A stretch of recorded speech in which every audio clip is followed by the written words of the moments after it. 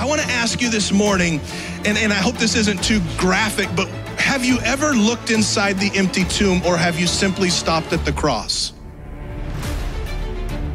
I am so grateful for the cross. I am so grateful that on the cross I am atoned for, that I'm forgiven, that the blood of Christ and the sacrifice that Jesus paid on the cross has forgiven me and redeemed me, and he became the perfect and final sacrifice that ever needed to be made for all of humanity. But I believe it's when we look inside the grave that we begin to understand greater measure of the cross.